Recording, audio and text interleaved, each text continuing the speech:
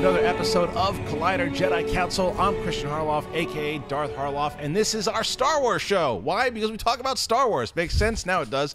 It is a fun show today. We have a very cool council. John Campea, Obi-Wan Kenobi, and Mark 2D2. They're not here. They are out saving the galaxy, but I do have a really great council. She is the Smith Lord herself, Tiffany Smith. Hey guys, like he said, I'm the Smith Lord, and yes, this is a show about Star Wars. So that's what we'll be doing, talking about Star Wars. Talking about Star Wars. And returning, it's his second time on the council. Super excited to have him back. He is from Star Wars with Friends, Justin Bolger. What's up, Justin? Hello, how are you guys doing? Glad to be back. Good to have you back, dude. Thank you. We're going to have fun today, so if you guys have not tuned into this show before, what the hell have you been doing? But if you have or have not, please join us. Welcome. We are going to talk about Star Wars movie news first. Now, that's just everything happening in the world of Star Wars movie news. That could be Rogue One or Episode 7 or Episode 8, whatever it might be. We're going to talk about it. And, by the way, if you haven't seen The Force Awakens, we're not holding back spoilers anymore. So if you're a Star Wars fan and you're watching this show and you haven't seen Force Awakens, again, I ask, what the hell are you doing?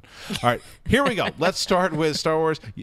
Tiffany will be playing the role of Mark Ellis today. Tiffany, Kristian, you so wanted to do it. You were like, I'm just going to go right into the news. I'm going to do it all myself. No, I'm not. I remember Mark getting ready to be the loud joke-telling self, and yet I have the lovely Tiffany here to go ahead and tell us some of the stories today. I can't do it quite like Mark does, but I will do it in my very own Smith Lord type of way. So the first news story that we're going to talk about today is the fact that Episode 8 has now been pushed back from May to December. Now, originally, it was going to be in December, then they moved it to May, then they moved it back to December. So I don't know necessarily what this exactly means. There's now rumors that they're doing some rewrites on the script as well.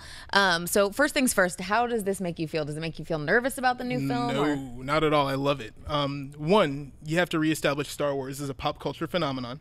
I think they've done a very good job of that with The Force Awakens, and I think that making it a Christmas event, similar to the Lord of the Rings films and even kind of the Hunger Games recently, is a great move. You make Star Wars a Christmas time tradition, and Christmas time is a time for family, and now Star Wars. Yeah, I agree. I think for me, I talked about this yesterday on Movie Talk. We talked about it today on Movie Talk. I have never been tweeted more about anything in my life than I was about how do you feel about the fact that Episode 8 got pushed. And I'll tell you, I'm excited about it. I actually think it's a good move. I think it's the smart move. I think that it's because they want to focus.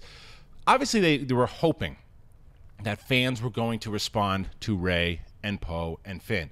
And not only do we respond to them, we love them. And I think that if you want to fit that into, because you remember there was always a plan to further along Episode 8. And it's like, okay, start working on it, Ryan, do your script, and we'll figure out everything else like later on. But he had a vision, he started writing it while Episode 7 was coming out, while Episode 7 was, in theaters.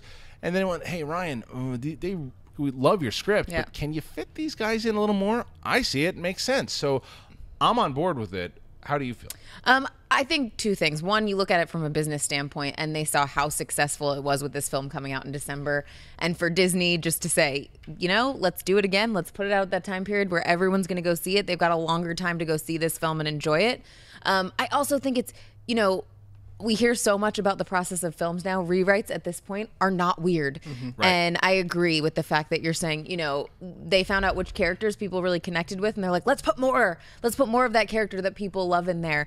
And I think it's, for me, we've talked about this before, but I'm excited because now I don't feel like I'm going to get overdosed with Star Wars. I don't feel like it's going to be... It's once a year, not every 6 months. Yeah, exactly. Which I know, being a huge Star Wars fan, might sound crazy to say, but I really am excited that I'm going to have, like you were saying with Lord of the Rings, it was once a year. It was an event every time it happened, instead of, oh, this one came out. Okay, we only got 6 months. Now there's another one. Right. Now there's another one. Well, Justin, what do you think about in terms to whether or not it has something to do with December before The Force Awakens? Biggest opening was 86 million. Yeah. Now that is tripled, destroyed. Do you think that this is going to that this had something to do with the decision as well, or do you think it was more about the script, or what do you think the ultimate decision was why they moved it? I think it's a balance, basically, of the two. I think the business decisions that Tiffany was talking about, and then also making sure that you are building in the future of Star Wars. the rewrites that are rumored are supposedly around the new characters, right? So before, they were really depending on the nostalgia of Star Wars to bring people in. Now that audiences have connected with those new characters, you are putting those new characters even more so in the forefront, because those are the characters that are going to be around for the next 30 years, not the legacy characters who really got a lot of butts in the seats the first time around. That's a great point. All right, Tiff, what's next? All right, so our next story is about, obviously, we said once 7 came out, it was going to be all about the rumors circling around episode 8. And so this is all about some of the cast that is going to be returning. Like Kristian said at the beginning, there are going to be some spoilers in here. So according to Kathleen Kennedy, she said that everyone who had top billing in the cast list of The Force Awakens will be coming back. So that's Harrison Ford, Mark Hamill, Carrie Fisher, Adam Driver, Daisy Ridley, John Boyega, Oscar Isaac, Lupita Nyong'o, Andy Serkis, Donald Gleason, Anthony Daniels, Peter Mayhew, Max von Sydow, tons of characters, which, like we said before, if you've seen the original, I mean, if you saw The Force Awakens, you know some of these characters didn't make it through. So that just leads me to believe we're going to get some flashbacks here. And they're expanding the returning role for Gwendolyn Christie as Captain Phasma. So I think this is, interesting because it brings up a lot of things. And that's just some of the story. There's also even more stuff that we can get into about Benicio del Toro and how he's going to be developing the character. And then obviously we'll get into those leading ladies as well. But first up, let's just talk about, Kristian, what does that mean for you? Are you excited at the fact that all of these characters are going to be back in the next one? Yeah, because I think I'm okay with, I know that people weren't picketing or anything, but people were like, well, they don't have flashbacks in Star Wars, and they kind of did one with the Force flashback ish. Yeah. But it wasn't necessarily a flashback. But I'm okay. Look, J.J. Abrams was known to use flashbacks, and whether or not Rian Johnson uses them, I don't know. But I'm fine with it. I don't think you have to stick with the way that it used to be done. If it tells the story the right way, and you're going to be able to use Han Solo again that way, or Larson Tucca again that way, then why not? I'd also like to point out, by the way, that this article that Tiffany was just referencing was a great write-up by StarWarsNewsNet.com, who kind of broke down everything that was happening in this world. If you're not checking your news, Star Wars news from StarWarsNewsNet.com, you really should. But I love the fact that they're returning. And the other thing is, I don't know if Trevorrow messed up on this one by accident, but he also said that it was exciting for him that Mark Hamill and Carrie Fisher were going to be returning. So, maybe assume she's going to survive the whole way through now. But, Justin, out of the people, not the Benicio del Toros and that we haven't really talked about yet, but out of the returning cast, who stands out to you the most, and how do you feel about everybody returning? I'm going to go ahead and say Gwendolyn Christie is Captain Phasma, not because of the hype that surrounded the character before the movie, but when I watch The Force Awakens, she almost stands out to me as the new Darth Vader more so than Kylo Ren does. Really? If you pay Explain attention, yourself, sir. Think about Episode 4. Think about A New Hope. Vader is almost a sidelined character. He just has He's never a thrown sense in of a trash presence. dump, though. He's not. But Or just was like, sure, I'll take down the security field around. I'll do it. It's Justin's fine. here to take his lumps. Sorry. But Vader takes orders from an old man, a bureaucrat pretty much in this movie. He has a not really that sensational lightsaber fight. It was just that lightsabers were a new thing back in 1977 and people gravitated towards that.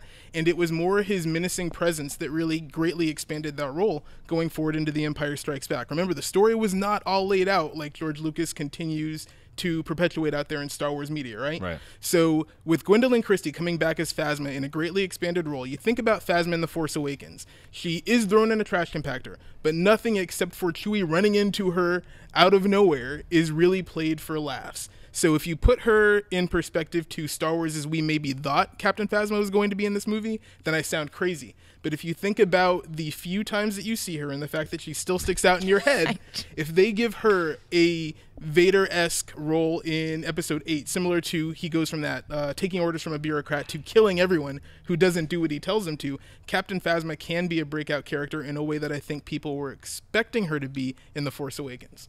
Go ahead, Tiffany. Nope.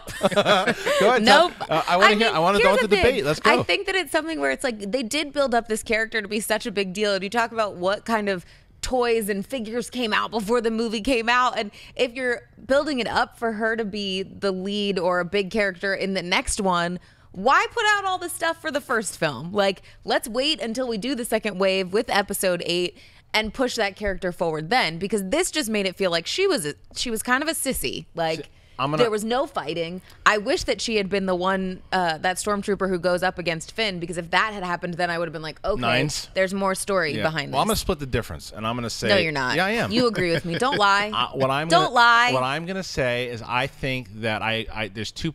I see both your points, but the point that I'm going to go with is I think she's more like the Boba Fett of the series.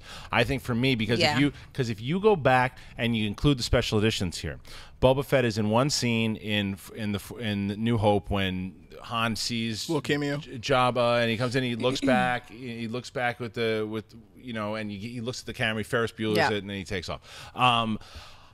That's okay. It's a smaller role. It's not the same kind of. Phasma certainly had a bigger role than Boba Fett in the first movie, but it was a setup to where, okay, this person is devastating enough to where she will just fire on a whole bunch of innocents. Okay.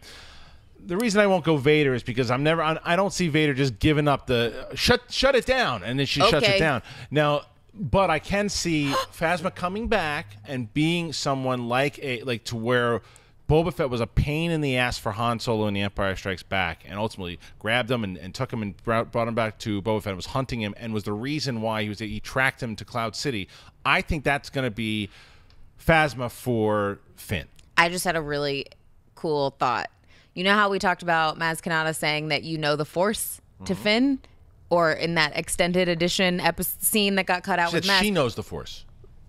But what if Finn does too? And what if he was using the Force and he didn't know it? I don't want Finn to know the Force. What if he did? What if that's why Phasma takes the Force field down? That would make me happier. She's not weak-minded. No. She's not weak-minded. It works on the weak-minded. But I think she's a strategist. She had a gun to her head. What are you going to do? She didn't think, and she even pays lip service to this in the movie, she didn't think that taking down the shields was going to really do anything. Yeah. And if you even look at the film, she's kind of right.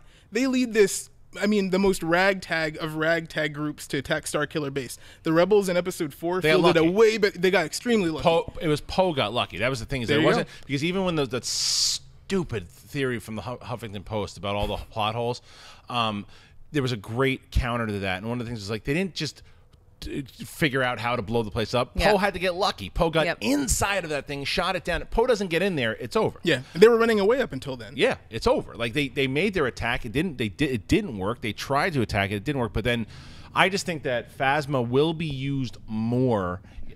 That I think everybody's in agreement here that it's going to be a much bigger role, and I think that they're also very aware that she was somewhat of a disappointing character in fans' expectations. Yeah. Can I say, though, that she's a disappointing character only because of the expectations fans have based on what you were saying, Tiffany, which is the merchandising. 100%. At the end of the day, they just want to make money. Captain Phasma looks very cool. Putting her merchandise out there, putting her on a t-shirt, making an action figure of her, gets them more money. But it's not just that, though. It's not just the action figure. It certainly has something to do with it. But it's also you cast Gwendolyn Christie. Yeah. Well, not only that, but the trailer, the first one we saw, that shot of her walking down the corridor, everyone was like, who is that? Like, what is the impact of this character going to have on the film? And it really... Well, maybe there might be a greater plan. And you can't blame the movie for not doing what the trailers made you think they were going to do. All right, let's talk about some of these other characters in here, too. So we got, because Greg Grunberg, we know, is coming back. And we also know him as Wexley from the Aftermath series. Wondering now if we're going to see the more... I think it's kind of cool that even though I didn't love... And I forget, did you like Aftermath?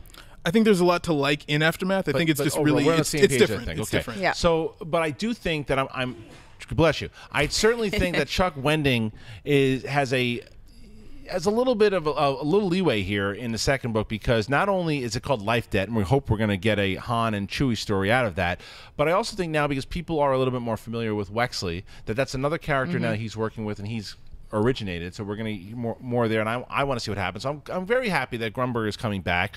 Benicio del Toro, I'm okay if he plays a random bounty hunter that we've never heard of before. I would be beyond thrilled if it turns out to be Thrawn. I mean, like anything. Well, the rumor that I'm most excited about, which I don't know if it will be true, because obviously Del Toro had been talked about in the past to play Darth Maul.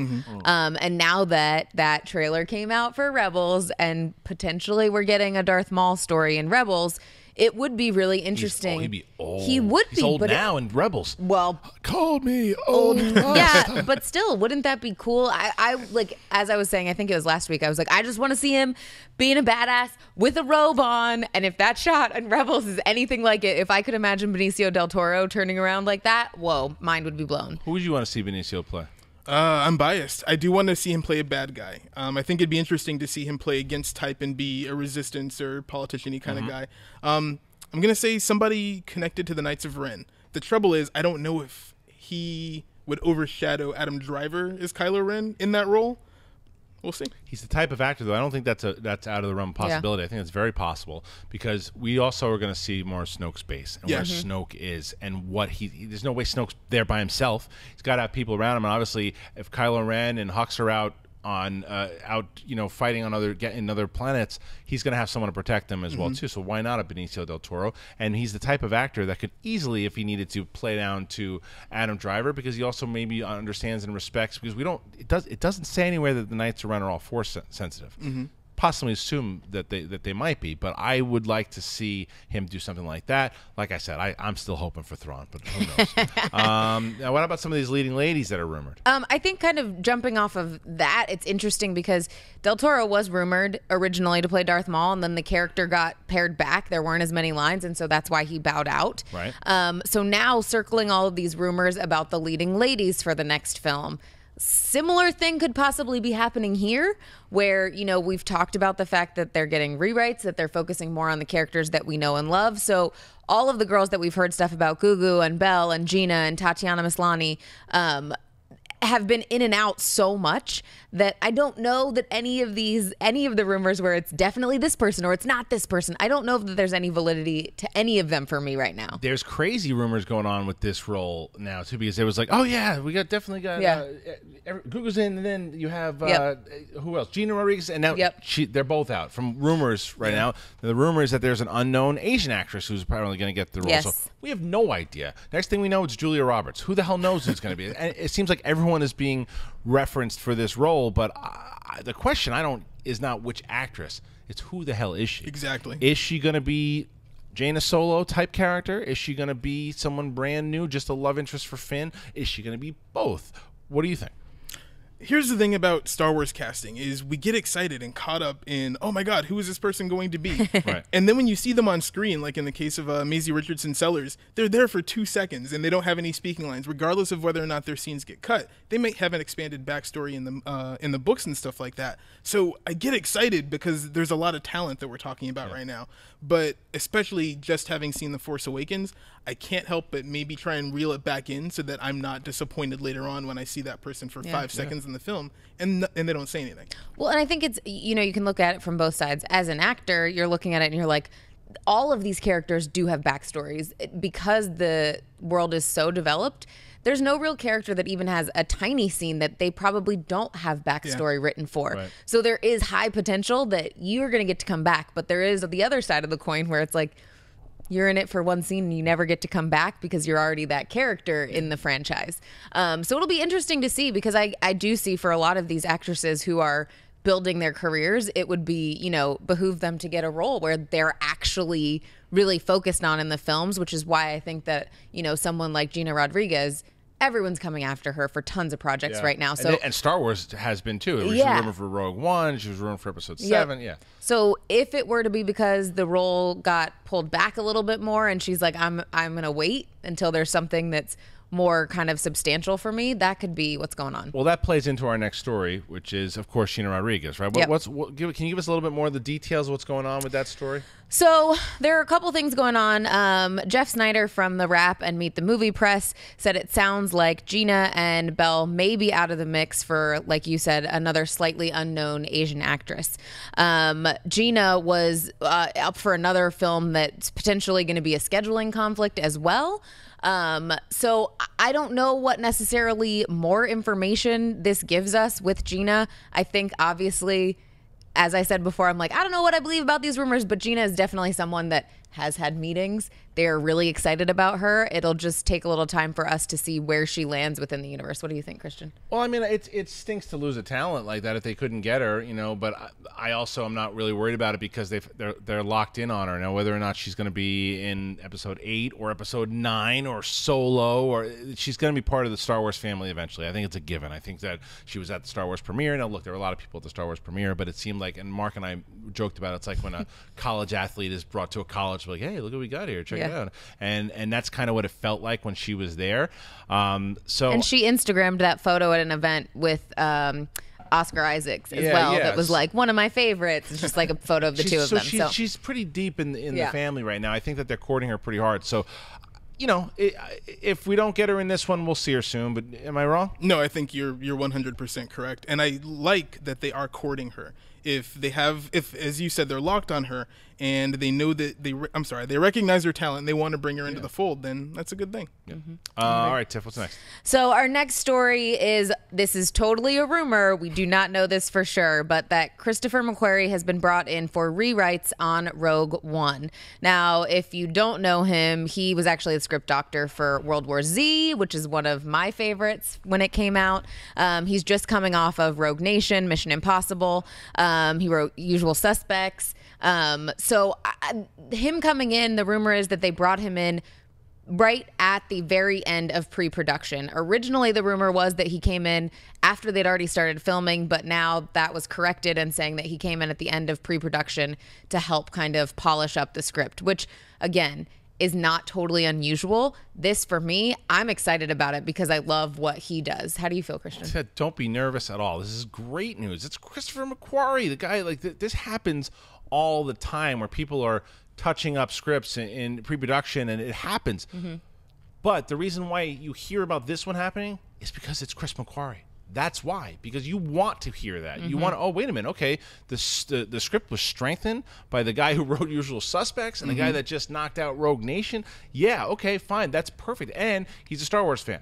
So this is the guy that is going to be responsible for helping bring back Vader to the screen again, helping bring back Vader to the screen, and helping find out how those Death Star plans, you know, why wouldn't you, if you're Gareth Edwards and you have McQuarrie say, hey, we're going to bring in Chris McQuarrie here, and I think you should do this, this, and this, and how about this, and you're collaborating them, I'd be all for it. But what do you think? No, this is absolutely the best part of Lucasfilm under Disney with the story group and other people being able to play in the sandbox other than just George Lucas. Yeah. When there are issues, regardless of how maybe severe those issues are, or if you just want to make the best movie and the best script that you can get a talent like Chris McQuarrie to come in and actually help strengthen a Star Wars film. I mean, you don't shoot off the first script? Yeah. Gary Whitta wishes you did. But yeah, they want the movie to be good. And honestly, I think Rogue One in a lot of different ways is even more important than The Force Awakens was. This is going to be the movie that shows if the new plan for Star Wars is actually going to work and how the legs are for the franchise going into the future. So I like the story. There's nothing wrong with this. I want to jump off that point. That is a phenomenal point because that is exactly right. Because the saga films are going to hold on their own. People are going to go back and see that. But the non-Star Wars hardcore fan that doesn't exactly know what Rogue One is, they're going to say, well, what the hell is this? Oh, well, Vader's in it. And I think that's another brilliant part. You got to put Vader in it. You got to sell Vader on it because that's going to get he's the most recognizable villain maybe of all time. You put him in there, and then you get a guy to strengthen it up. This needs to hit, and it needs to. And from what they're saying, they're bringing in people from Black Hawk Down and Zero Dark 30, and Saving Private Ryan. You do that combined with all these great talents, it's a smart move. Well, and I think you look at it if they are doing some reworking to Episode 8. And then looking at then Rogue One and saying, okay, is there stuff we can polish up with certain characters that maybe we're going to focus more on? And having an outside set of eyes come in and look at that script and say, okay, you want to focus more on this character. Here's where I could see you really punching up this one here, so that way it leads to this other place. Because I do think, as you said, letting other people play in the sandbox is nothing but great because it is, people will see things from different angles and be like, this maybe doesn't necessarily work so well here, but this would work really well here. So I'm really excited about it. All right, what's next? So as Kristian mentioned, moving on, we're talking about Darth Vader's role in Rogue One. James Earl Jones is supposedly coming back to voice him, which for me is just the best thing ever. It makes me really happy because I think that this is one where sometimes you want them to stay away from characters that we know and love so much because you're like, oh, you don't have to consistently go back to the characters that we know. But with this story, to stay away from Vader would just be silly because he is involved in this story. He is involved with the Death Star plans. So I hear this and it just makes me that much more excited. I can't wait to see who they're actually going to put in the suit, because we don't know. Is it going to be the same? At least we know we've got the voice. What do you think? I love it, but I'm convinced, because this report came from Making Star Wars, the .net. I'm convinced that Making Star Wars is run by George Lucas, and that George Lucas is leaking information, because they get a lot of stuff right, and their track record's like 90% or something. It's really good, and so I buy everything that they're saying here, that this is going to happen, because of the fact that it makes so much sense. Going back to what I just said, you have to have Vader in this, to not only because he's the one it makes sense he's going to be there because of the timeline. He's in the story. It would be weird if he was not there. Going away from that, marketing wise, once we start marketing Rogue One, he's going to be a heavy part of the marketing, and he has to be, because you want to really sell. Oh, it's that time period. Yep. I thought Vader was. It takes place, but that's you're going to start letting fans know. But James Earl Jones coming back, I think at this point was a given because of Rebels. Yeah. He came back for Rebels. He's back in Rebels, so I love that he's coming back. I don't think we're going to see David Prowse in the suit. He's too old to do it anyway at this point, and he's got to be a little bit more mobile if he's going to be a Vader at that age. So this is a gimme. I'm super excited. We finally get to see Vader the way we thought we were going to get him in the prequels. So I love it. Yeah, agreed. The only thing that I would say, or the only thing I would add to that, is his use. How they use him is going to be almost as important as the film itself. You don't want to use him too much. You want to use him enough. Put him on his shoulders and say, it's a Vader movie. Exactly. It's not a Vader movie. And I mean, it's like Dave Filoni says whenever he's talking about Vader showing up in Rebels. As soon as Vader comes to the party, it's over for whoever he's going up against. Right. So he can't be going up against the group of characters that's going to be stealing the plans in a direct way. And honestly, I think that's an exciting thing, because it forces talents, again, like Chris McQuarrie, to think of new ways to use the character that we might not be used to, but that expand our understanding of him at the same time. I also think it's, we know Vader the best when he's at his peak and his biggest drop.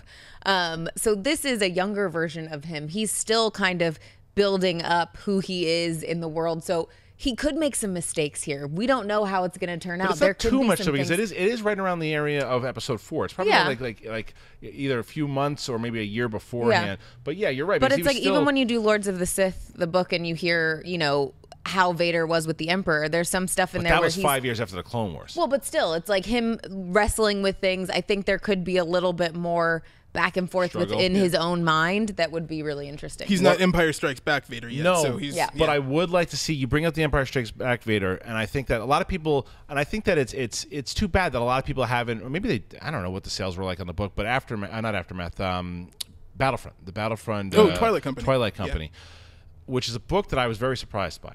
And I wound up really enjoying it. It is there is a, first of all, that's the movie.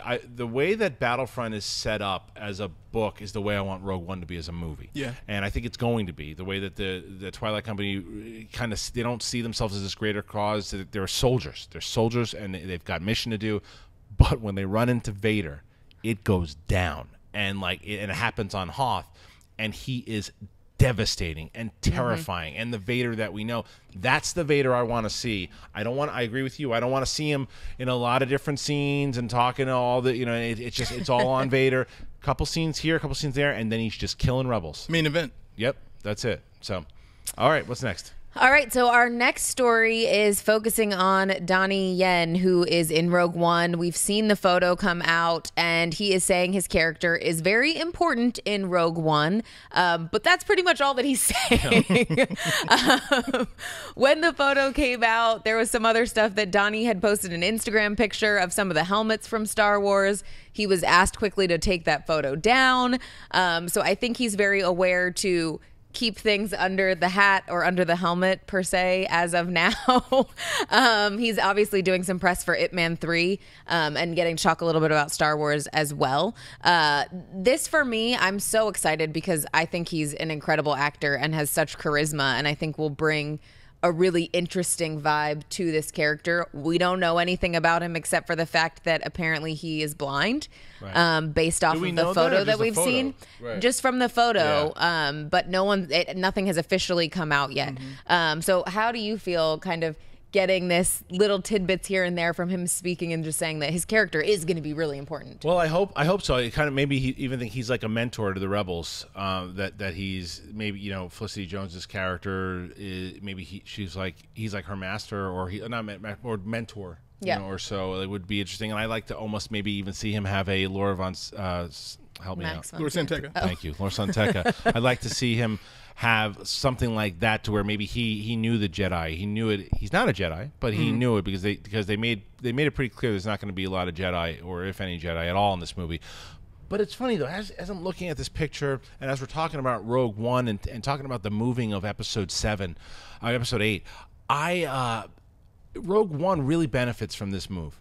It really does because you also have to realize, and going back to that story of it moving, the marketing, like once you got to right around, because you usually start marketing a movie a nice push, you know, between 5-6 months out to get a couple teases, and if you put that movie out in May, you're kind of almost overshadowing Rogue One, and now you can focus everything on this movie and talk about the importance of a character like Donnie Yen and all these other characters. But I think that this is a movie that the people that don't know, I think this movie is going to really hit, and if it's done well, it is going to do exactly what you were alluding to before. It's going to show we don't just need the saga films. We're going to do a lot more with this franchise. But what do you think about Donnie Yen? Yeah, I think he, of course, is going to say that he's very important to the film. Right. I mean, hi, I'm Justin Bolger, and I'm very important to this episode of AMC's Jedi Council, or Collider's Jedi Council.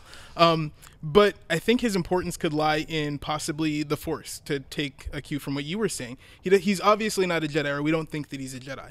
But the opportunity here is to show that if he is Force sensitive, then there are other ways for people to be Force sensitive. You see a little bit of that with Maz Kanata, right? exactly. Right. And even with Laura Santeca, who, according to the Star Wars Visual Dictionary, is an adherent of the Church of the Force.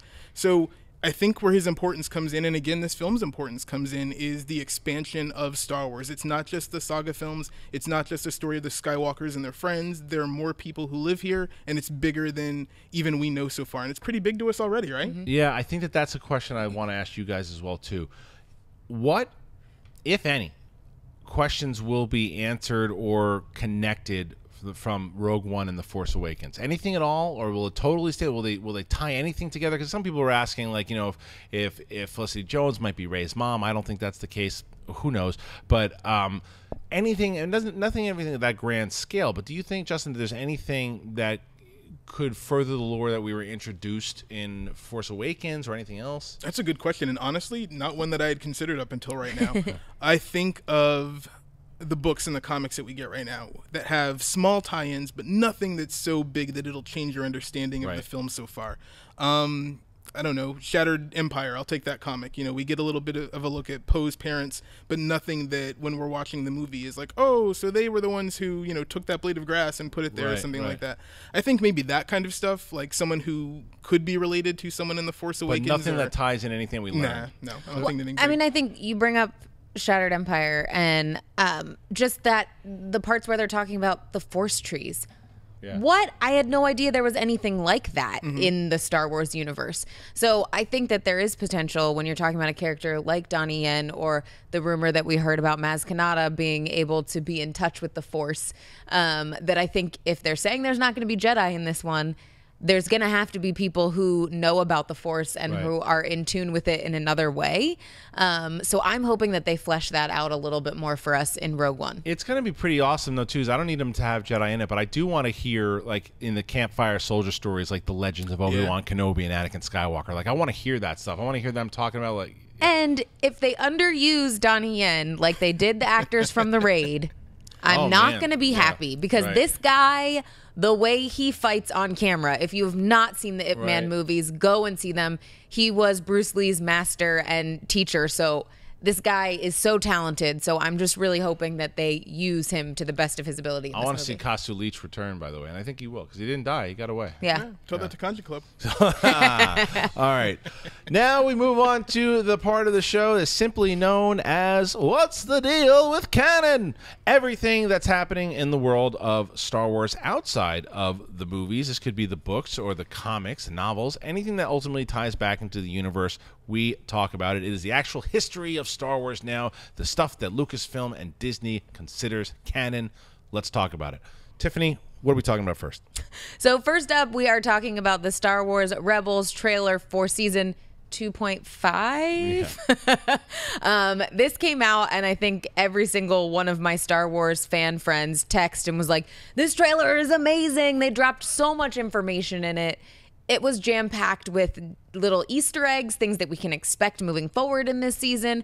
I know that you and I talked about it on the Rebels recap episode, but what did this trailer do for you? It goes back to my question I just asked you guys about Rogue One. That's why I asked it, because this trailer already gave hints towards The Force Awakens. Now, whether or not it was the cross-bladed saber that Ezra had, or That's green, not red. Right, or if it was a voice that sounded eerily similar to Snoke. And then you have, there's so many different things that they had in there. Then they also took from, you guys know, if you've been watching this show long enough, or you're following me talking about Star Wars, I love the Old Republic era. There seem to be a lot of nods to the Old Republic in this trailer. Now, whether it's the Guardians of the Jedi Temple or whoever they are, or even where Darth Maul is hiding out, is that Moraband? There's so many questions in there. Of course, the battle between Vader and Ahsoka that we've been talking about, that's been leading up. We're gonna get it. The fact that you got to see Anakin in the holocron and all of that stuff, and then Ezra going towards the turn to the dark. I still think that we're sold on this thing, that he's going to the dark side. I know you have a different point of view here. Yesterday, you brought up a possibility. Yeah, I mean, I think that, as a lot of fans came out and said, oh, this was Force Awakens was such a nod to A New Hope. I don't want to see the exact same thing happen here that we saw with Anakin and Obi-Wan. I don't want to see Kanan be the one who stays on the light side and then Ezra going to the dark side. So I would be really, really shocked and surprised if somehow something happens and Kanan experiences something and Kanan's the one who ends up going to the dark side instead of Ezra.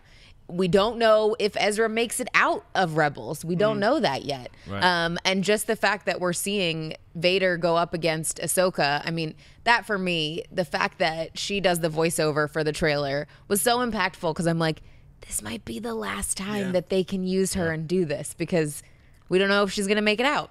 I have another point on that, but before we do, I want to hear, Justin, what are your thoughts overall on the trailer? Overall on the trailer is that what an essential piece Rebels has really become of Star Wars, and it's only been around for 2 years. Yeah. It feels like so much of a bigger piece of Star Wars than the Clone Wars did at this point. And the Clone Wars, I thought, was doing really well as they went into the second season also. I do want to really talk quick about what you said about Ezra. I agree. I don't think Ezra's going to the dark side. I think that story's already been told, and it would diminish the story of Anakin Skywalker, especially now that his story is so closely tied in with Rebels. I will say, though, I think it's a little more likely that at some point we're going to lose Kanan, and that the story becomes a little bit more focused on Ezra after Kanan is gone. I think we're going to lose a lot of them, but whether or not who we lose first, Ezra's going dark, and if Kanan goes down, then he's definitely going dark. But I'll tell you why. It's not a matter of just following what Anakin and Obi-Wan did, because that's what's happened in the history of the Jedi. It happens all the time. It's happened throughout history, and it happened in Dark Disciple. It happened, for a moment. People can come back from the dark to the light. It happens from the light to the dark. It's happened throughout the Jedi's history. That's what happens. The Jedi who were tempted go to the dark side of the Force, and some in more devastating. You also remember that Anakin Skywalker was like Michael Jordan. He was the best of all time, and that guy went to the dark side, and then it all went to hell. So now Ezra's good. He's not as good as Anakin. He's good, so we don't know where he's going to go. And will he be Snoke? I don't think so. But Anakin was also being trained by someone who was trained. Not saying that Kanan is not a good teacher, but Kanan never finished. Exactly. So having Obi-Wan teach Anakin, I think, puts him in another level, but Anakin obviously was. And off of that point, chosen. Anakin Skywalker, who was apparently too old at the time to train, wasn't trained well enough by Obi-Wan and went to the dark side. As where Kanan, who is not even a Jedi, really, he still was a Padawan when it happened, is training Ezra with the limited knowledge that he has, even more so could be more volatile. That's what I'm willing to put. I don't think it's I wouldn't say not trained well enough. I'll put some bets. I'll put some bets. Okay. I will actually take that bet. Ezra's not going dark side. I agree. Well, Do I think he could play with it and come right back? If he goes once, you lose No. the bet. What? No one said he has can't to come commit back. By that He's gotta token, he's commit already to gone it. dark side. No, he hasn't. Yes. Yeah, he did. He was running it. I'm saying but going to now it's dark different. side. I'm not talking about say like wakes up and says, you know what, I'm in a bad mood today. I'm going to kill some sand people, and then he does it. I'm talking about at least doing a little run as like a potential Sith Lord. A run. Okay. You can have a run and then come like back. he goes from Vader had face a to run. heel in wrestling and then turns back. Vader had more than a run. He had a long run, but he came back. And so that's the same thing. Everyone comes back, and Ezra will go dark and come back. No. Yes, he will. All right. Oh, boy. All right. Let's talk about the next one. Justin, you're no longer allowed on this show. Because he agrees with me? Is that why? That's why. Oh, boy. All right, let's move on to another topic. As I mentioned, we got Star Wars Rebels, the first new episode back, A Princess on Lothal. I was so excited to see Leia in this episode. We definitely got a little bit more interaction just between Kanan and Ezra, Yeah. the relationship, the partnership between the two of them. I really enjoyed this episode. I think the strongest parts for me was that partnership between the two of them, which solidifies it even more for me that Ezra is not going to go dark. No, we talked about this at great length on the Rebels recap show with myself, you, and David Griffin. I'd like to get your thoughts on the episode overall. Have you seen the episode already? Yes. Okay, so what did you think of the episode of Princess on Lothal? I loved it. Okay. It continues the trend so far this season of Rebels of feeling just a little bit rushed for me, probably because I want more, so I can't really fault them for that. I did think it was really interesting if you look at this kind of from a meta perspective. They almost hit you over the head if you're like a steeped Star Wars fan with this is a nod to this or this isn't a nod to that. But then I think of kids who are watching this show right now. And the example I'll use is Princess Leia's theme was played a lot throughout this episode. Yeah, it was. But it's almost this subconscious way of identifying her with that theme. So if you're a kid right now who may be watching Rebels but hasn't seen, the original films, when she comes on and you hear those musical cues, it feels right to you. It's almost like Star Wars is programming you to respond well to every other piece of Star Wars. You're right. It's and that's connective smart. tissue, man. Exactly. Yeah. And, I mean, you got to make the money. But it was a really good show. I liked it. I liked the episode. I didn't love it. I thought, I certainly told everybody my problems in the episode. I still think, and I get it how bad. And I've said this yesterday. One of my biggest problems. I get how bad stormtroopers are with shooting, but I mean, these guys are. I mean, it's like they're shooting with their eyes closed. So, I Shave your head and go to sleep is what he's saying. Shave your head and go to sleep. So I do think that and there are certain things that. The Empire seems a little dopey sometimes. Granted, you weren't going up against Callus and you weren't going up against Vader, but I really liked the way they handled Leia. I thought that they handled her really well. I don't think we're going to see her for a while now, but you don't need to. And I liked the way that they designed her at where it was, okay, this is Leia before they realize that she is indeed a rebel. She's playing it up, and I thought that was done really well. But it's all about what's going to happen in this season now. Now that we know, that was another thing. The fact that we got that trailer a couple of days before this episode, the show itself, the episode was good, but that trailer was like movie. It was like a cinematic. Okay, what's next? Next up, we've got the comic book that came out, Star Wars issue 15. I just like to call this one all about Obi. What did you think? Have you read this one yet? Yeah, I read it. What? I think everybody's read it, yeah? Did you read it yet? I haven't. You didn't read it yet, okay. I have it. But you didn't read it yet. Okay. I'm like 3 pages in. Justin and I are the professionals. We will talk about it. You want me to lie and say I did? No, I appreciate it. Shave your head and go to sleep. That's it. I really liked episode issue 7, which was the first Obi-Wan, and the animation was very different than the illustrations were a lot different than this one. There were things about this issue that I loved, and part of that is the story. I love the story. I actually really like the scene that Ray put up here too with young Biggs and the stuff with Luke. I didn't mind the illustration, how kind of clear it was. I know you had maybe a little bit more of a issue with that. The problem that the biggest issue I had with this issue is some of the dialogue. Some of the writing was some of the problems that you and I had initially with the Star Wars run, where it was like trying to be Star Wars, like saying so many of the lines. Or lines. some jokey like, "Oh, thank God I'm a Jedi, because now I can take the taste of snake." And it's like, nah, we don't need to do that. Yeah. Let's stick to if you look at what the overall theme is of this issue and what Obi-Wan has to do and endure, and the fact of what he did in that last issue and how he was trying to push back being a Jedi and really learning how to deal with it. Now he's becoming, like, he feels like the Obi-Wan we saw in episode 4. He's becoming that guy. That stuff I loved, but I thought it was decent enough. Justin? No, overall I enjoyed it. I agree a little bit with the writing. It didn't bother me quite as much as it did you, but I do agree that some of those lines are a little weird. Like, oh, how do you like your snake when Uncle Owen shows up?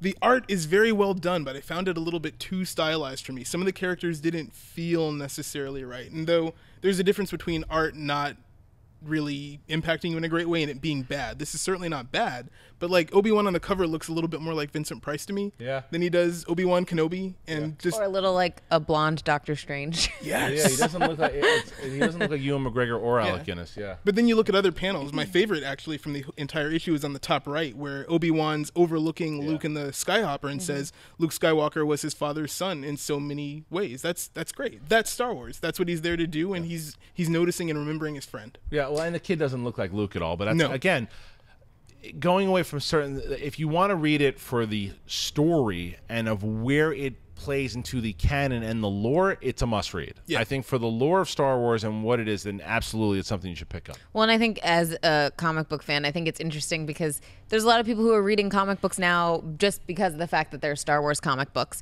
And so seeing the fact that there are new writers that come in, there are new artists that come in, they do a stint or they do a one-off. It's interesting hearing people's takes on when a new artist does come in or when a new writer does pop in, because it does really affect the story because they're both so tightly intertwined that I think it's cool hearing you guys talk about how the art affected you, if you liked it or you didn't. I want to see what you think of it. So you're gonna you read it on the plane to Sundance. Yep, I will. All right, what's next? All right, next up, I am so excited about this news because he was one of my favorite characters coming out of The Force Awakens. Poe Dameron is getting his own comic book, and it is an ongoing series that is going to start in April. It looks like this one is going to be the comic that actually replaces the Kanan comic book series because that one is ending in March. This one says that it's going to take place, start right around the time before The Force Awakens, which I think is really interesting because we got a little bit more of Poe's story prior to what we saw in the movie in the book The Force Awakens. So I'm curious to see where they're going to pick up and what kind of stuff they're going to put in the comic book based off of that. How do you feel about this news? I love it. I wish that Kanan wasn't the sacrifice of it because I loved the Kanan comic. It was one of my favorites that were out there. So it's sad to see that one go, but it's great. Poe, I love, and I think it's in everything that we've seen so far, not only in the Force Awakens novel, but in the Shattered Empire, even though it's the beginning of his parents. And then you also have the Journey to the Force Awakens book that Greg Rucka wrote, that you also get a little bit more of him. So he's a character that should be explored more. I think this is great news. Yeah, I agree. I'm a little bit more excited for who's writing it than I am the fact that it's a title. Chuck Soule, who wrote Lando and is currently writing Anakin and Obi-Wan. Dude is my favorite Star Wars writer right now in comics. Lando was the biggest surprise out of canon so far. No, it was only 5 issues. It just came out as a collected trade paperback, but what a fantastic story. If you haven't read it, you absolutely need to. Well, that would answer a question why I haven't been able to read another one. That's why. But then it also pairs Phil Noto with him. And I think, respect, but Phil Noto got the short end of the art straw because his art was paired with Chewbacca, which was great for a first issue. Story kind of went off the rails a little bit for me as it went on. So a little bit. This, I'm nice. So this is kind of the dream team, and they've got a dream character. And on top of all of that, if it continues on as an ongoing series, are we going to get events from after The Force Awakens as well? Good call. I would love to see what's going on after the destruction. But I think it's going to be. I think it's going to be dependent on how much time they're willing to put into each time span they're willing to put into each comic. Yeah. Because generally, it would be we could go like tons of issues before we even get to the end of The Force Awakens. Okay, so that is everything in the world of canon. Now this is the point of the show where we get to hear from you guys. You guys always tweet us out and you hashtag Collider Jedi Council. We go through them. We pick out a bunch. Some great questions. Tiffany, what is up first? All right. So our first one is from Mikey Nancy. Nance? At Nance10, yeah. Not sure how to pronounce the last name, sorry. But he asked, Kristian Harloff, what are your top 5 canon books every Star Wars reader should invest in? Okay, so the way I'm going to do this now is that I'm not going to include like some of the young reader ones, the short ones which are great by Greg Rucka and Jason Fry, which have the Weapon of Jedi, not Weapon of Jedi, Weapon of Jedi, and then Smuggler's Run, Moving Target, and Journey to the Force Awakens. Those are all ones that are really good. They're shorter reads. They're not like necessarily the novels. Another one is a short story, which is A Perfect Weapon, which I just recently, which is great. I really enjoyed that one. You get a little bit of maybe how they found Vader's mask, which I thought was really cool. So these are the 5 novels that I would recommend for canon, and then I want to get Justin's take as well and Tiffany's. But starting at number 5 for me, we just talked about it before, is Battlefront. Alexander Freed wrote Battlefront, and it was something I was not looking forward to at all. It felt like Band of Brothers in the Star Wars world, and it really introduced some brand new characters, brought back some old canon characters in regards to it by mention only in Count Vidian, which I thought was really cool. So that's one I would recommend if you just want to read a cool Star Wars story. 4 is Dark Disciple, which I was a big Clone Wars fan of Asajj Ventress and Quinlan Vos. It follows their story. I thought it followed it well. It was an unfinished story that was actually written by George Lucas's daughter, which with the not the novel itself, but the script. The novel was written by Christy Golden, and you should check that out. Number 3 is Tarkin. James Luceno is one of my favorite Star Wars writers of all time. Of course, wrote the now Legends book, Darth Plagueis, which I love very much. But he wrote Tarkin. And you like Darth Plagueis? I do. Did you know that? Now, Tarkin is one that it's a bit wordy. It's a bit there's a lot of detail to it, but you really find out who the man is and exactly why Tarkin and Vader, why Tarkin's able to talk to the Vader the way that he does. So Tarkin's one. Number 2, you've heard me talk about this book on Blue in the Face, and that's Lost Stars. Lost Stars is another one I was walking by, said, it's canon, so I'll read it, and it turned out I just fell in love with it. If I could sometimes put this on my number 1, it's so good. It follows through the entire trilogy, even past the original trilogy, and it really, Claudia Gray has such a lock on Star Wars, and it is such a blessing that she's going to be writing Bloodline, which comes out in May, I believe, or May, or maybe in July. I don't remember. They pushed it back. Finally is Lords of the Sith. Lords of the Sith by Paul Kemp is the story of Vader and Palpatine kind of stranded, but it really is the story about Cham Sudala, who is Hera's father, and you get to see him inside of that trailer that we saw in Rebels. So if you want to know a little bit more about Cham Sudala, and I recommend doing that, I would read this book, but I would also go back and watch some of the Clone Wars. So that's my list. Justin, what's your top 5? Yeah, I'm going to start out by echoing Lords of the Sith for Cham Sudala reasons. I had it on my list as well. At 1? No, not at 1. Oh, okay. This is no specific order. No specific order. He's Oh, not No doing order. No order. Just throwing them out. It's not a novel, but the Force Awakens Visual Dictionary, your viewing experience is only 85% complete until you have actually poured through this book. Read it, and then go back and watch The Force Awakens and tell me that the experience is not better for having read this book by Lucasfilm Story Group's Pablo Hidalgo. It's awesome. Rise of the Empire is a collection of Tarkin, which Kristian recommended, and also A New Dawn by John Jackson Miller. But it's not so much for those 2 novels that I'm recommending it. The short stories in there are amazing. Specifically, The Levers of Power by Jason Fry, who you also mentioned, is a story that places a new character, Rey Sloane, at the Battle of Endor.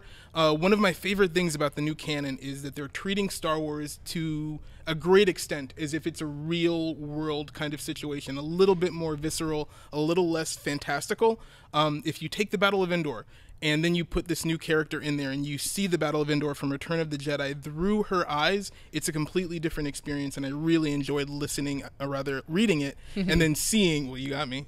Audibling is what he means. And then seeing it in the book. It was really, really good. I'm also going to recommend a comic, Son of Dathomir. I know it's, again, not a novel, but with Maul coming up in the Clone Wars, if you haven't read this and you're only familiar with him from the Clone Wars, this tells you what happens to him after we last see him in the Clone Wars, and is going to be, I think, pretty soon, required reading before you watch him in Rebels.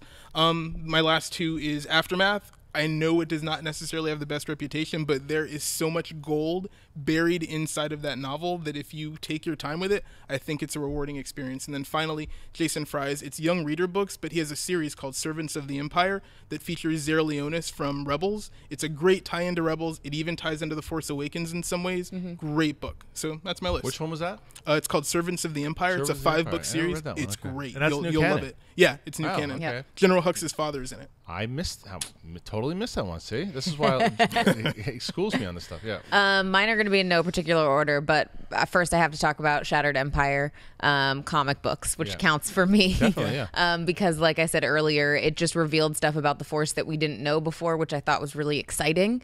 Then I have to do A New Dawn, which I know Kristian's not the biggest fan I'm of. not. No, it can't be a hate it. I think that was the first one I did the audiobook for and Yeah. read along with it at the same The time. audiobook Yeah. is great. And Yeah. I actually think and I read it before Rebels even came out. Yeah. I actually think that people would enjoy that, and I thought it had a great villain with Count Vidian. I don't mind that book as much. It just happens to not be one of my favorites. Well, and I think that for me is what it's just such an added layer for Rebels because you get to see Kanan before he becomes who we know him to be now in Rebels, and it just made me connect to that character so much more and love him that much more. And then I have to say Lost Stars. Reading that book for me, it was so interesting because yes, it is a younger book, but the fact that they could put a love story intertwined within everything going on in the galaxy and having it still focus on the war that's going on was so awesome. She does such a great job writing this book, and I'm really excited to see where it goes next because it ends and you're like, but what? Yeah. What? Which I think there was a quote that I read the other day that was like, every book written by a good writer makes you feel like it's too short. Yeah. And that one definitely made me feel that way. And then I've got to go Lords of the Sith. I loved seeing the interaction between the Emperor and Vader. And, you know, I talked about it a little bit earlier in the show, but being able to see Vader kind of balancing both sides of himself, that he goes back and like remembers things from his past, but is still trying to remain Vader, the Vader that we end up knowing in the original film. So I loved that. And it was just, there were parts of it that were just fun, where there's chase sequences, there's stuff in there that as you're reading it, it's just like so fast paced and interesting. So I really, really enjoyed that one. And then the last one I'm going to say is The Force Awakens. I think that for anybody who loved the movie, it adds a layer to the movie that you don't get just watching it. I mean, Kristian and I were even talking right before the show that they never mention that Leia and Han were married. In the book, they say that they were husband and wife.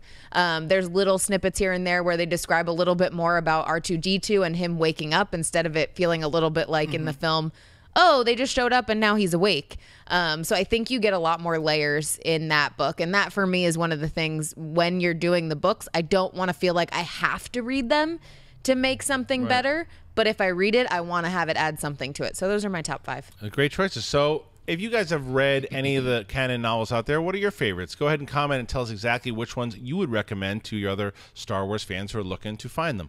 All right, Tiff, what's next? Our next one is from Darth Tyrannus, or Sith Lord. I would just say Smith Lord 510. It wasn't from me, though. Who asks, there's an image, and he says, Snoke during the Clone Wars? Now, for those of you who don't know who that is not the Inquisitor from the Rebels. That is the son from the Mortis episodes in the Clone Wars, which is one of my favorite angles in the entire Clone Wars. Absolutely. So great, and really played into the lore of Star Wars, and even gave us our first kind of vision, even showed Anakin himself kind of his first vision of what he was ultimately going to become. Now, this is an interesting one. Now I don't think that this is going to be Snoke at all, but playing devil's advocate, if you think that it could be, the reason why I think this is a better argument than, say, the Inquisitor or Kanan or Ezra. Or even Plagueis. I even think he's more, because the thing is, he is old. He is the son is old and has been around for a long time. Andy Serkis has said that Snoke is old and has been around for a long time and has seen it. In the novel, Snoke is very aware of what happened with Vader and the Emperor and how he turned and he had a great career until that one moment. This guy would know that. He'd seen Anakin. Everything. He knew Anakin. He watched it. So do I think it's him? No. But if it was, would I be cool with it? Yeah, I would. How do you feel? I do not think it's him. Yeah. I would not be cool with it, Yeah. only because if I'm remembering correctly, and it's been way too long since I've watched Mortis, which is sad because it really is one of the best of the Clone Season Wars. 3, I believe. Yeah. Right? Yeah. The son and the daughter and the father were like luminous being type things that could manifest themselves in a physical form, and Snoke, somebody tore him up. So I don't know what happened to him, but and not only that, but Snoke seemed to me in the film to need Kylo Ren for some reason, and then Han Solo even refers to it. He's going to use you until he doesn't need you anymore. So I don't know what that Like relationship Voldemort. is. Yeah. Yeah. But well, and looks too.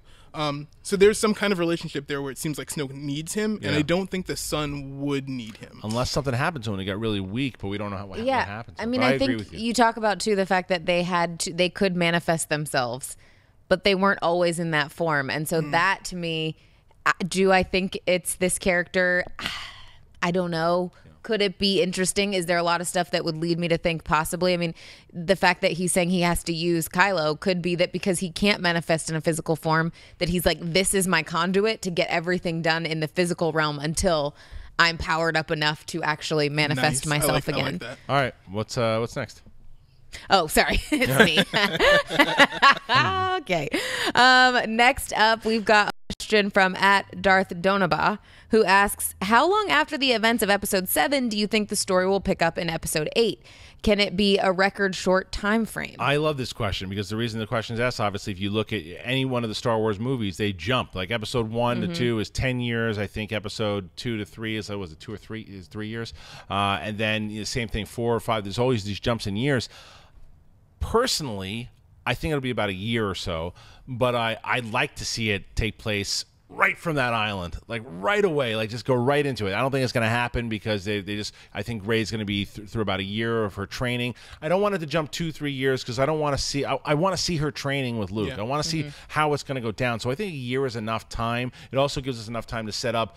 Finn is recovered and he's doing missions now with Poe. He's part of the Resistance. He give me about a year. I can buy the Finn now is full-fledged part of the Resistance. So I think a year is a good time. What do you think? I think the way the film ends, there's such a sense of urgency with, the First Order and Snoke and being like, get me Kylo Ren. And so I think it is going to be a short amount of time.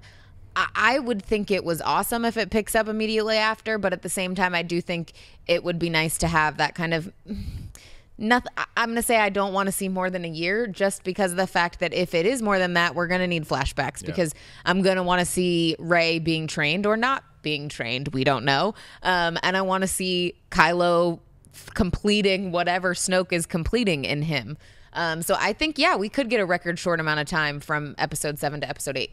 Yeah, agreed. I'd say a year to 2 years for the reasons that both of you have said. But then the only other one that I didn't hear yet is the galaxy is reeling from the fact that the government that was controlling them is gone. Right. So they've made a lot of mention about the proxy war between the First Order and the Resistance. So if the First Order has more forces someplace out there, obviously they do because Snoke has to recall these guys to someplace, then what happens to the Resistance side of things? Are you recruiting other people who now see that the First Order is actually a threat?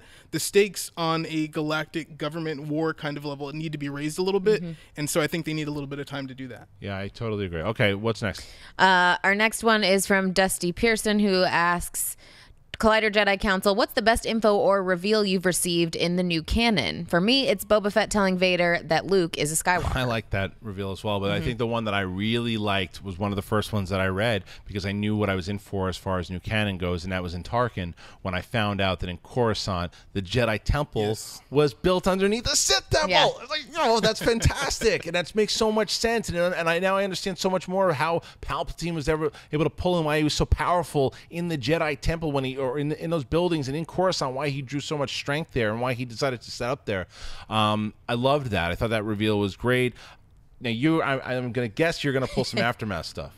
I'm not actually. No. Okay. I was tempted to say from not Darth Plagueis, from Tarkin, the fact that Palpatine's main goal was to reshape reality. He was into some crazy stuff that was really big. But I'm going to go with the emotional choice of Lando and Lobot's friendship from Lando. That it was completely unexpected for me, for two characters who I appreciate but never had any real affinity for. But the friendship that forms the core of that story was honestly so touching that it changes the way I watch their scenes in The Empire Strikes Back now. And I mean, when you've been watching Star Wars for 30 plus years and you get a new layer to put into a film that you've seen hundreds of times, that's a gift. So I got to say that's it. And going off that Lando comic as well too, I think that what I loved is the fact that they were able to, I think why Lando was such a great comic was because it didn't just go, oh, it wasn't just Lando being Lando. It was Lando being Lando, but also the fact that they were hijacking Emperor Palpatine's ship, and there were so many Sith artifacts and all that stuff. That was an interesting thing. What about you? I would say two things, but one, the first one I think that really blew me away was when we had the whole big to-do about Han Solo maybe having been married before, just because of the fact that it was, look what this comic book can do and how much it can shake up all of us as fans and how excited we were about possibly having this new storyline. How it played out, different. But at the same time, I think it was really exciting having that reveal in there. And then I know I keep going back to Shattered Empire, but again, I think finding out who Poe's parents were and that it had such an impact on me based off of a character that I barely knew. But I was like, oh my gosh, now we know his backstory. So those were the two big reveals for me. And yes, they come from comics. Yeah. Well, it's also, and I think you got to go Lost Stars also. So you get to find out how some of those ships crashed in Jakku. So that's pretty cool. Okay, what's next? All right, so our next one is from Emily Van Nader, who says, do you think we'll find out Leia is pregnant in the second Aftermath book? The timeline is most likely right for it. I hope so. I think it's a good possibility. I mean, at least a mention. You know, if it's based off of, it's called Life Debt, so you're assuming it's going to be about Chewie and Han. So there's going to be a lot of conversations with Han, and I think because we now know that, and I think that's part of the plan with when Chuck Wendig was brought into it. It's like, okay, look, you'll be able to tell. There's only so much you can tell in the first one, but the movie will have come out by the time you release the second, and then you're allowed to say this and this, and Han Solo will be dead at that point. So you can go and do some more stuff, and I think we'll hear about it. I know we're all okay with it, but I hate when we just say it like Han Solo's dead. He's coming back for a flashback. It'll be fine. What about you? What do I think? I mean, I think that we'll probably get something alluding to that. I think what excites me more is just even learning more about Leia kind of during that period. Obviously, I want to see the stuff with Han and Chewie, but we kind of glossed over all of this stuff of her finding out that she's Force sensitive, and then the relationship developing even more with Han. So, I mean, I think we'll probably get to that point in the book too. Yeah, really quick, Greg Rucka is the man to write that conversation, by the way. Great interview on StarWars.com with Dan Brooks. Yes, I do think it's Han Solo-centric. It grows out of one of the interludes from Aftermath. Yes, I think we find out that she's pregnant, and I would kind of like it if Ben was born in the next one, Empire's End. I like that that's the title, and I like that it's really the birth of somebody who is on a mission to bring the Empire back. Well, Empire's End is the third Aftermath. Oh, it's the third Aftermath. Right. Okay. Okay, what's next? We got three more. Our next one is from At the Fire of Belden, who asks, is the SNL sketch canon now? It certainly is not, but it certainly was amazing. Oh, it was a lot of fun. And if you don't know what he's talking about, just check out Kylo Ren, Undercover Boss, this Saturday Night Live sketch they just did. Another one I was tweeted about quite often with the "Is this canon now?" which is pretty funny. But it was a blast. I really got a kick out of it. The ones that got me was when with Leslie Jones would say, "I gotta get my muffin. I need to get my muffin," and then they kick away his wrench, and he gets all pissed off. It's a really funny skit, and one of the better ones that Saturday Night Live's done in a while. What'd you think about, Justin? Yeah, no, I loved it for the same reasons, obviously, and I love the new Kylo Ren at the end when he leaves and the camera pans down to the Imperial who's dead. Yeah, that was hilarious to me. If you've never seen Undercover Boss, it's basically Kylo Ren taking off his helmet and being, just another worker. Yeah. And it is so funny, and what I loved about it is the fact that Adam Driver committed to it. You see the beginning where he's sitting down and talking about what he's gonna do, and then he really wants to see what it's like, and he has his eye twitches at one point, which you're like, dude, this guy is like, he's doing the work that he did on Force Awakens for this SNL Talks sketch. with them with the gritted teeth and everything too. Yeah, which it's so much fun, and you can find those all on YouTube. And then what I thought it did even more too was the fact that Disney is willing to let SNL really play with their properties, because not only did he do this sketch, but they also did Aladdin, which was really funny. That was funny. But I think it's just exciting because it's like now we can have even more sketches whenever they have Force Awakens or Star Wars actors on that I think will be really fun to see. All right, let's politely say no to the next question. The question was, any chance that Ezra is Snoke? Which no. Which we have all talked about, I think. You say no, I say no. No. Okay. All right, there's that one. All right, last one. And our last question comes from Carl Heron, who says, from 1 to 10, what do you think the chances that we'll see how Chewie meets Han in the Solo movie? 9. 8. 9. All right, that's our show. So that is Collider Jedi Council. I would like to thank the council today. First, she is the Smith Lord. Tiffany Smith, where can they find you? You guys can find me on social media and Snapchat as well at Tiffany's Tweets. You can check me out today. There's actually a new episode up of Movie Threesome on Movie Clips on YouTube with Kristian Harloff. And we're actually heading up to Sundance to have awesome Movie Threesome episodes all week from up in Utah. And DC All Access is back. We just shot our first episodes of 2016 today, so be on the lookout for those. And sitting next to Tiffany, it's Justin Bolger. Justin, where can they find you? You can find me at StarWarsWithFriends.com. You can also find me on Twitter at TheApexFan or Facebook.com/TheApexFan. And you guys, make sure that you comment. Let us know all the topics that we talked about today, which ones you guys want to talk about the most. Chat with your fellow Star Wars fans below. And if you have Star Wars fans that don't know about Collider Jedi Council, let them know about it. I'm Kristian Harloff, a.k.a. Darth Harloff. We will be back next Thursday with Obi-Wan Kenobi and Mark II-D2. May the Force be with you, always. Hey guys, if you like this video, click the thumbs up button. Also, make sure you subscribe to our YouTube channel. It'll help you stay up to date with everything we've got going on here at Collider.